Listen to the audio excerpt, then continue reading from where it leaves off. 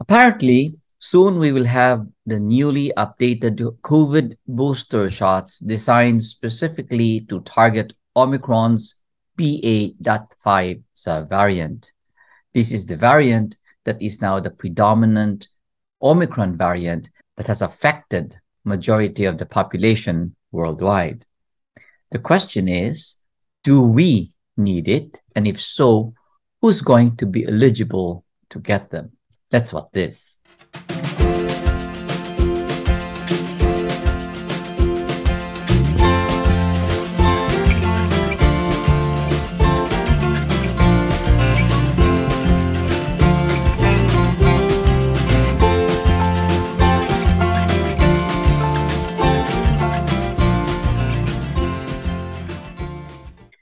So the newly updated COVID vaccine will provide the best level of protection against the highly transmissible BA.5 subvariant to date.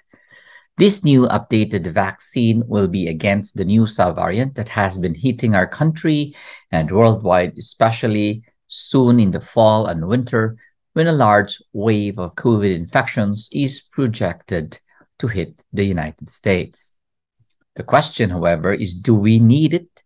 And if so, whether we need to wait for this new updated booster or get the available booster now in our country.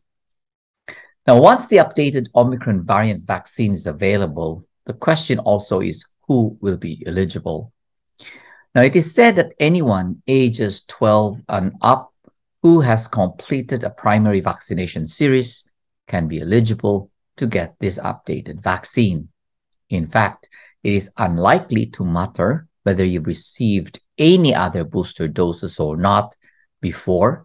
However, what we know is that if you're unvaccinated, you definitely will not be eligible for the updated formula until you have completed the primary series with the existing available COVID vaccines.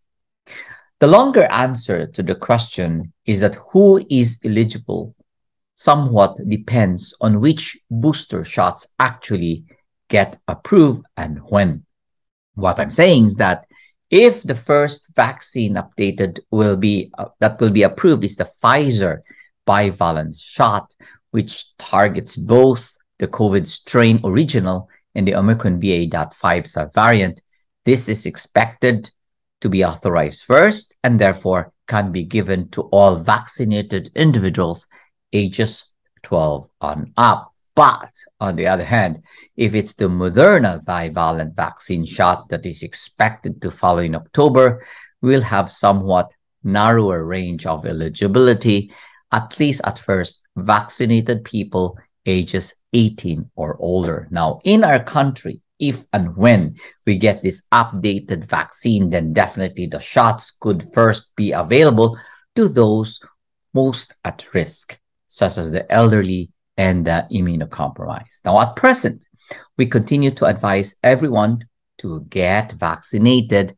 and boosted, now noting that the country's approved vaccine continues to work exceptionally well at preventing severe illness, hospitalization, and death, even with the Omicron subvariant BA.5. So, if you haven't received the booster shots yet, please be advised that I strongly recommend you get one the soonest.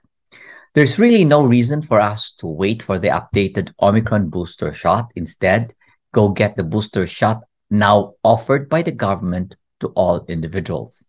At any rate, the people who will get boosted now will still be able to get the BA.5 booster dose in a few months when their immunity from the booster wanes.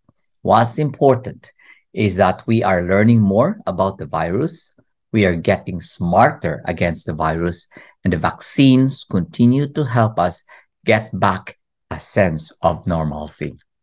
Again, this is Dr. Jerry Tan. See you again soon.